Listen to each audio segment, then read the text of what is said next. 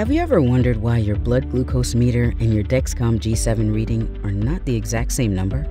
One possible explanation is that a blood glucose meter, or BGM, measures glucose from the blood, while the Dexcom G7 continuous glucose monitoring, or CGM system, measures glucose from the interstitial fluid. Since they measure different fluids, the Dexcom G7 reading and the meter value rarely match exactly, although they should be close.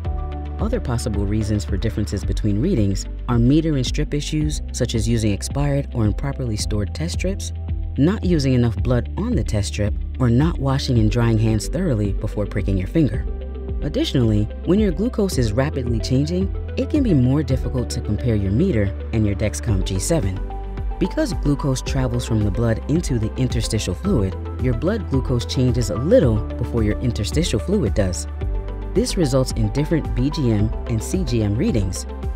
As your glucose rises, you can see how the BGM reading goes up a little before the CGM reading goes up. And as your glucose decreases, the BGM indicates that downward change a little before the CGM as well. The match should get closer and easier to compare when your glucose stabilizes.